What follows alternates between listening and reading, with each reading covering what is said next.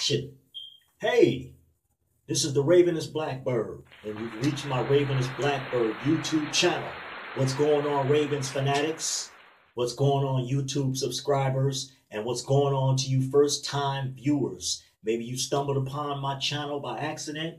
Maybe somebody shared my video with you or pointed you to come to this channel. You've come to the right channel. If you are a first-time viewer or have viewed my videos before but still have not subscribed, please click right below this video. You'll see a bell and you'll see subscribe. Click that subscribe button so you'll know every time I post a new video, you will get a notification and you and I will be like one. Okay? Also, if you have Twitter, follow me on Twitter at the Virgo Poet. At the Virgo Poet.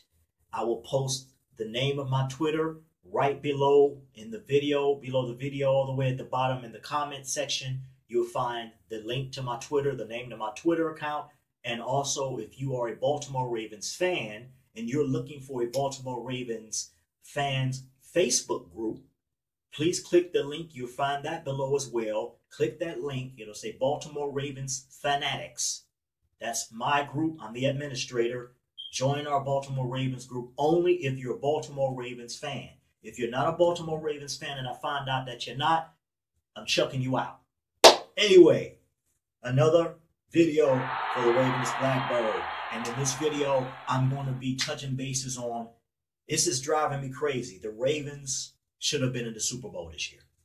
And I know a lot of you other guys out there, Ravens fans, and maybe some of you that are not Ravens fans that may be watching this channel, that may have felt this should have been the Ravens' year.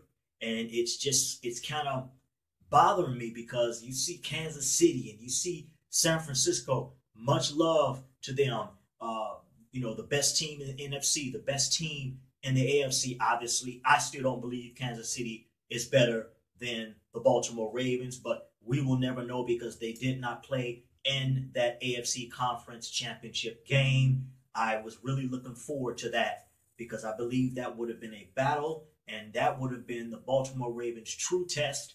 I think that when they played the Tennessee Titans, I really think that they came unprepared. I think that the Tennessee Titans came in with a strategy. Their defense was prepared.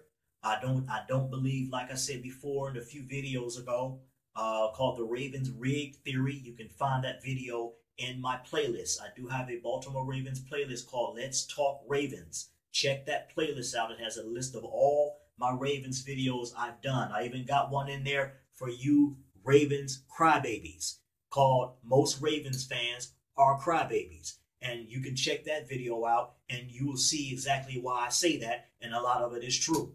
Okay? Anyway, that's not what this video is about. This video is about the Ravens should be in the Super Bowl. And it's eating me up alive because I really wished to see the Ravens play the Kansas City Chiefs. Plus, at the same time, we lost to the Kansas City Chiefs earlier this season, and we had injuries. I think this is before we even had Marcus Peters. So our team was tweaked a little bit different at a lesser degree than what it was later on in the season when we started winning all those games, those 12 games, 11 or 12 games straight. I really believe that the game would have been totally different. And I do not believe the bye. I think that long bye that they had, that the Ravens had with the 3-week bye or whatever it was, a lot of people say that's the reason why the Titans beat them. I think that had a very little amount of why they lost that game. I really do, because they still scrimmage, they still practice, and I know it's still different from playing another team, but they're still warming up to play that game ahead, which was the Tennessee Titans. That left a very bitter taste in my mouth and a lot of you guys' mouths as well. And it still bothered me to see Kansas City playing the 49ers, whom I believe the Ravens should have been playing. But again, shoulda, coulda, woulda, right? Nothing we can do about the past, but look forward to the next season. Prayerfully, the Baltimore Ravens will somehow keep Judon. We need to keep Judon, and hopefully Michael Pierce.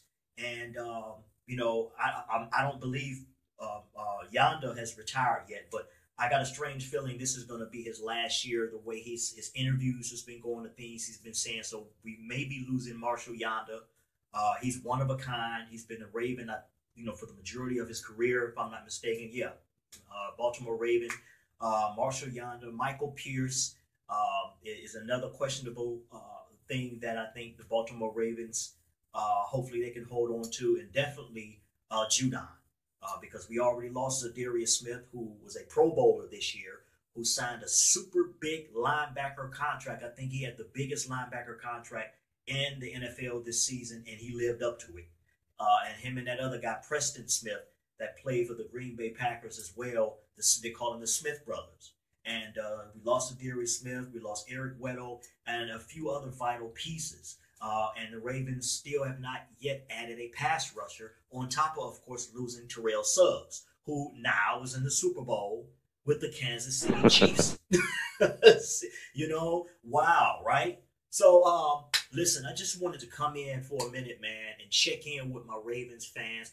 Some of the other videos I've done right before this kind of probably threw you for a loop. There's nothing wrong with experimenting. I did a few videos before this. You can check in my it's called World Events playlist in regards to Kobe Bryant. If you missed those videos, I did a video, two videos, I think, regarding Kobe Bryant and America needs to wake up after Kobe Bryant's death. And I did just a recent one about actor Jack Nicholson. And you really need to check that out because he's a big-time Ravens fan, and you need to check that video out. Just check it out. That's also in my World Current Events playlist as well.